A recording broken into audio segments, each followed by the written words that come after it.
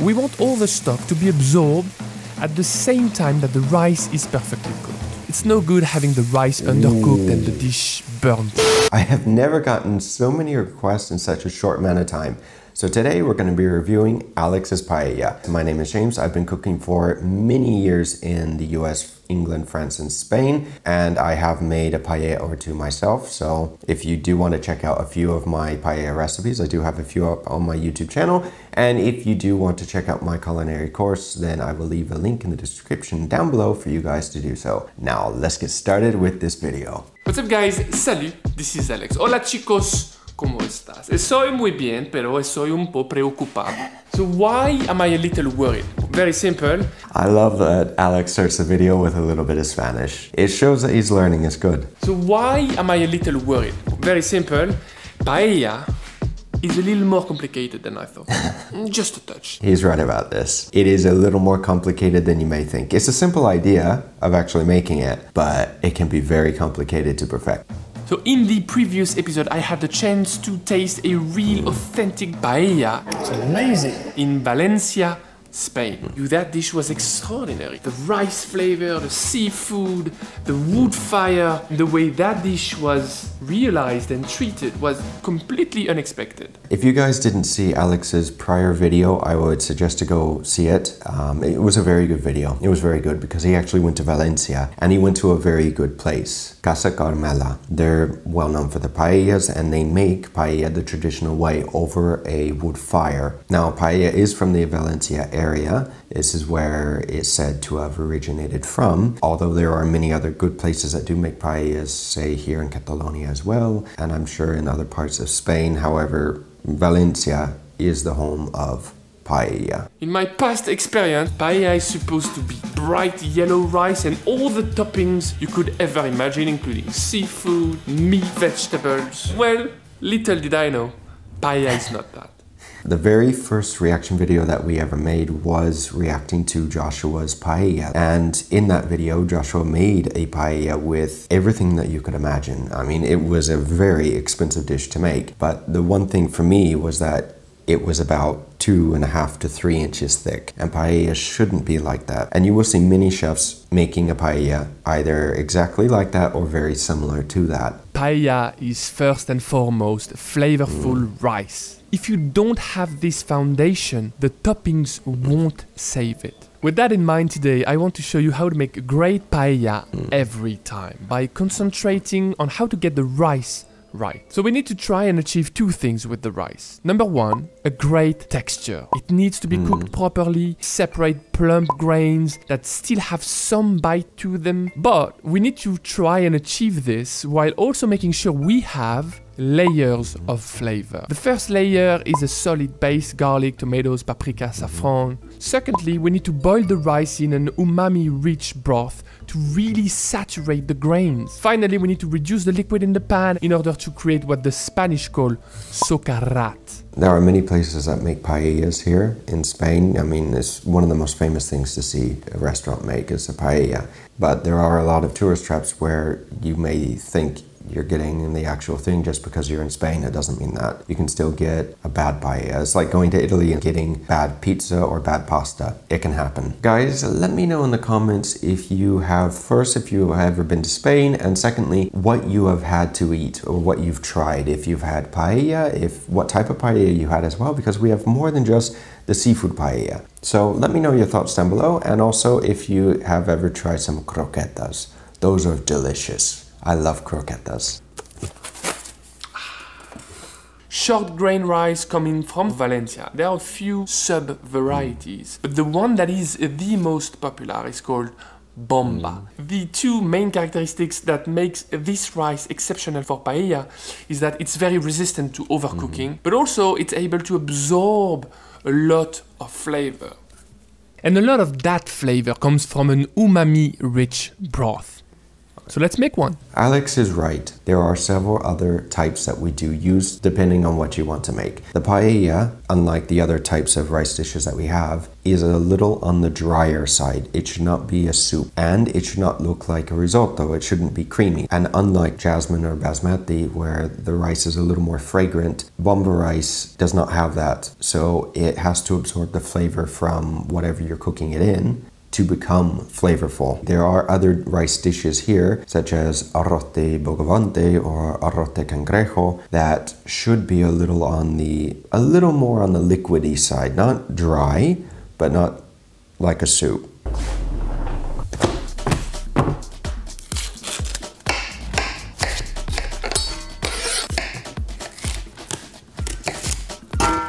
This is the base layer. I've got carrots, fennels, onions, leeks, mushrooms, a little clove of garlic, and then this beautiful bunch of fresh herbs.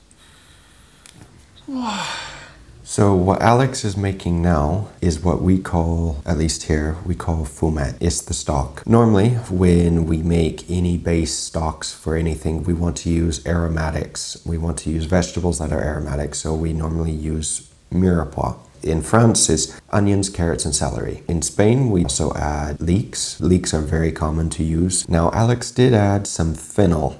And fennel, if you don't know what that is, or if you've never tried it before, it is very strong. It has a very strong flavor to it. It's not something that is commonly added here. I'm not saying that places don't add it. There could be a place that does use fennel for the fumet. It's not a common ingredient, and neither are the champis or the mushrooms. At the fishmonger, I've asked them if they had any good fish bones. So I've got these beautiful fish bones coming from a white fish. I think it's called a lieu noir, but they're gonna be the backbone, literally, of our stock. Now, I want to make a scallop paella, so I feel like this should taste a bit of scallop. And he's doing good. Normally, we do add fish bones or the scraps of fish to make the fumet, to make the stock. And if you have shrimp shells, lobster shells, crab shells, whatever, you can save those and add that to the stock as well. That'll add more flavor to it. I've asked my fishmonger to provide me with a few more elements. So I don't know if you guys ever opened a scallop before, but basically when you do, it looks a bit like this. This is the main muscle along with the corail. So this goes in the paella at the last minute. So the main part of the scallop, what Alex is showing, normally we clean that bit off that he just pointed at, the gonad. And then you've got a few other pieces. You've got a black thing, which might well be the stomach or the liver. This is usually a bit bitter and has loads of sand. So this usually goes in the trash. But then you've got some sort of a skirt. I call this the barbe. And even though it is very often discarded in France, in Japan, I've seen that this was a delicacy. This is full of flavor. The barb are the gills. We do tend to discard quite a bit of the scallop. We only typically use the center of the scallop. This is going in my fish stock. These are all the scallop skirt that I've been able to save. So I've got everything in my pot right now and enough water to cover it all. Now I'm gonna bring this to a boil first, and then I'll simmer it for about an hour. If you see Alex skimming the top of the stock off, he's taking the foam off. Normally when you cook a stock, you may have a buildup of foam and you want to take that off. It's the debris and the things that you don't want in the stock.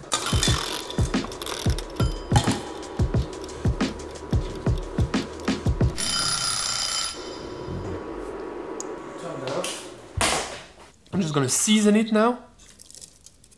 Give it a little stir. That's amazing. So clean. So you can do one of two things. You can season the stock or the paella, but you have to be careful with the amount of salt that you're adding. Right, so a paella pan, or more simply a paella, is usually that wide, flat, shallow frying pan that is made out of steel. In English, we have to put pan behind the word paella to differentiate between the two, but here, paella is the dish, and paella is also the pan that you use to make the dish. So I don't have that dish, but I've got something that is pretty similar. I've got this steel pan. It's pretty flat, it's pretty wide, It's pretty shallow. So for the vessel, I think we are sorted out. Okay, now it's time to cook paella. If you don't have a paella pan at home, it's not necessary that you have to go out and buy one because they can get quite expensive. The size pan that he's using is for one.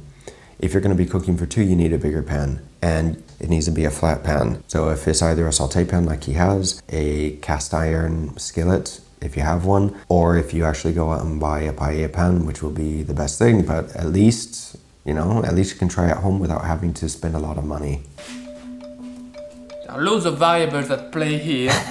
So many chances for this to fail. But let's remain positive, shall we? More often than not, it's not going to turn out right. So if you do fail, you just have to write it down what you made a mistake on and try again. That's the most important thing, is to keep trying until you perfect something. So I've got my seafood. I've got 2 shrimps, 2 scallops. I'm just gonna roast them super quick with a bit of oil. A little bit of olive oil. Olive oil is important for this dish. It's a Mediterranean dish, and we need to use Mediterranean ingredients. If you don't have it, then okay, but it does add a little bit to it. Salt, pepper.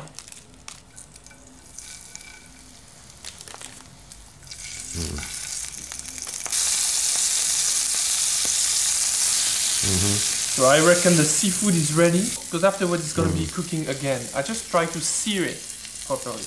Normally when you have a lot of protein, a lot of either seafood or maybe even meat, depends on what you're adding, we sear it first. You can either sear it in the same pan, which is the best thing to do, or you can cook the shrimp and everything separately. It depends on the situation. But if you burn it in this pan at this stage, you need to clean the pan because you don't want the paella to have that burnt flavor. Now, this is priceless. This is the fond that we're going to be using right now. Tomato, pimienton, and garlic. This is gonna be creating layer 1 of flavor. So what Alex is doing now first, he is making what we call a sofrito, or what we call in the kitchen, marca.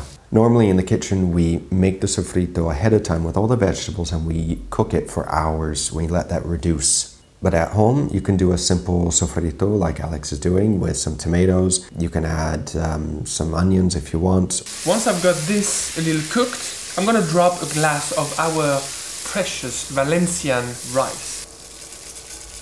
I'm gonna roast it a bit. And then I'm gonna add some stock to it.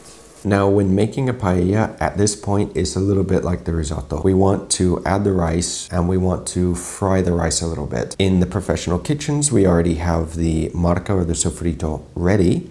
So we may add that after we fry the rice for a little bit because it's already finished. It's a finished product. If you're doing this at home and you're making the sofrito like he is, then it's okay to add it like this, it's fine. Usually when I add the stock, I also add the saffron. Saffron is a key element to any paella. Usually chefs throw it at the start with the garlic and the tomatoes in the oil. I think it's brutal. I'm following a more Persian-inspired way, where I'm grinding it to a fine powder first, and then dissolving it in hot liquid, in this case, stock. Saffron is a very expensive spice, and it's one of those spices that it can be very easy to buy fake saffron or something that's counterfeit and you won't know the difference. So whenever you buy this ingredient, because it is very expensive, if you see it that it's too cheap to be true, you better double check and make sure that it's real. This is really gonna make the saffron bloom. The ratio is about 3 parts stock to 1 part rice.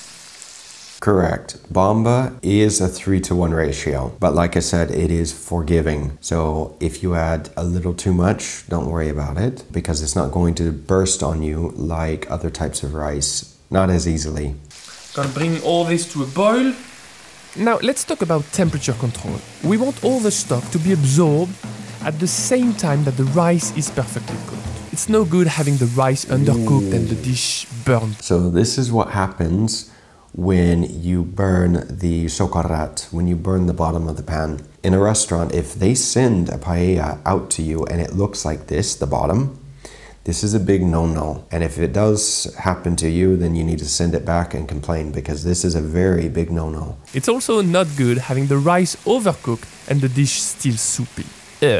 Traditionally, there are 3 temperature phases in cooking paella. Number 1, the boiling phase. This is to cook the rice in lots of liquid, usually lasts under 10 minutes. Then you've got the simmering stage. This stage allows the rice to absorb that tasty stock and also reduce the liquid slowly while really taking care of the rice. This lasts also under 10 minutes. Finally, you've got the high heat stage. Once the rice is just about cooked, then the heat needs to go up. We need to reduce any remaining liquid in the pan so that the rice can turn into that beautiful sticky rice crust, the sokarat. In terms of timing, we're looking at 30 seconds to a minute tops. Bear in mind that your rice, your pan and your heat source are all going to be different than mine, and they're all going to affect how long these phases take. So please taste, adjust, and if you fail, just try again, okay? You will get this right eventually. I fully agree with Alex. If you make a mistake, and if it's not 100% the first time, that's fine.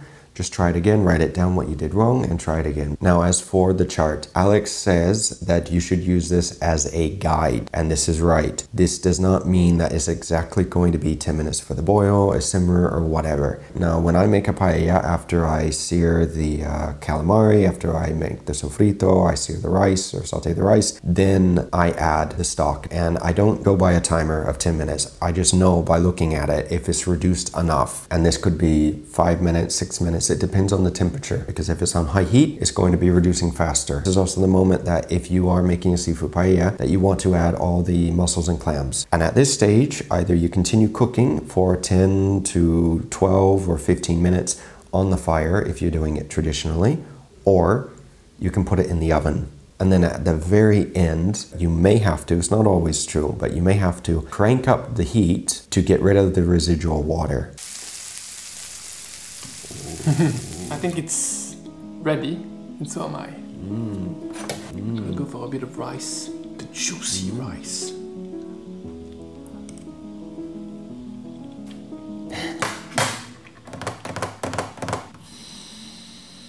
It's amazing. All the grains are nicely separated. The flavors of these grains is borderline too intense, but not. A bit of scallops, a bit of rice. It's a match made in heaven. It looks like Alex did a very, very good job. Some people will take the sokarat so seriously that they will flip the paella upside down, and if you made a good paella, it sticks to the pan. If you made a bad one, it doesn't stick. This is a little bit on the extreme side, but if you can get a bit of that sokarat without burning it, this is an excellent step in the right direction. I'm telling you, in Spain, people will fight for this. Wow. There is a bit of crisp, especially if you go on the edges. Oh, c'est le meilleur! It's gnarly, it's naughty, it's like sticky. Let me tell you a real story. I'm supposed to be dining out in about an hour from now. And I thought, I'm just gonna taste the paella in front of the camera. He decided to eat the paella instead. That's good. I love that. That is priceless. I can't do that. It's way too good. That dish is a keeper. This is something I've unlocked today. And this is something I'm 100% gonna do again for my family. I wish there was a little more, to be honest. Right, guys, this is, honestly, genuinely, possibly, one of the very best recipes I've learned this year. And it's November. So until this day in my pantry at all time, I had basmati rice and I had Japanese rice. Well, starting from this day, I'm gonna have a bag of this.